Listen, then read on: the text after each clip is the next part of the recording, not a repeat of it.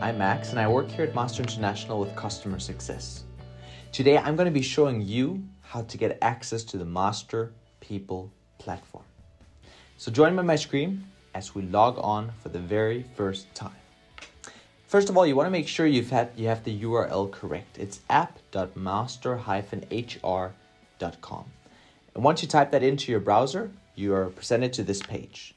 And here you have three different functionalities.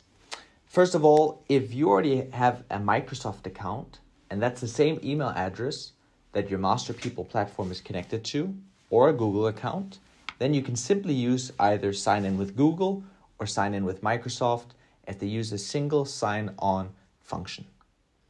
If you don't have one of these functionalities, that's fine. All you have to do is type and enter in the email address that was used for creating you on the Master People platform.